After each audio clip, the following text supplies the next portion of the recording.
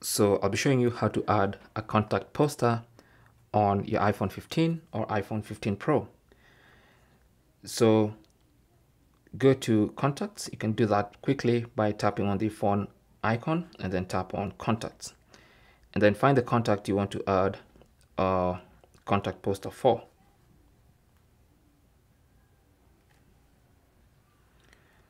Tap on that contact to open the contact page, and then tap on edit in the top right corner, and then select add photo. Now it's going to bring up the contact poster template. So what you want to do is you can either take a photo right now by tapping on camera, you can use an emoji, or you can use a monogram, but let's go and use a photo from the library. Okay, so tap on all to see all your photos, and then you can scroll and find the photo you want to use. So let me, for instance, pick this one.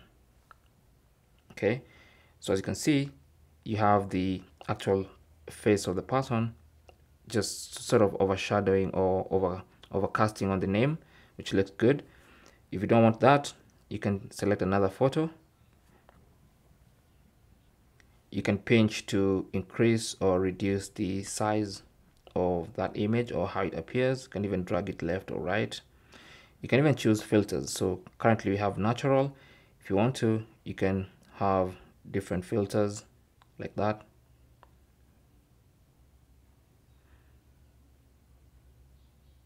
Or just leave it at natural, and then you have this option to enable or disable depth effect.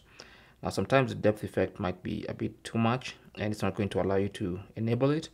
And then once you're done with your contact poster, tap on done, and you'll see a preview of your contact poster, and then tap on continue once again. And then you have the contact photo.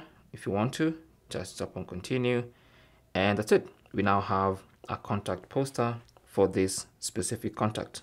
All right, thanks for watching. Leave your comments and questions down below, and good luck.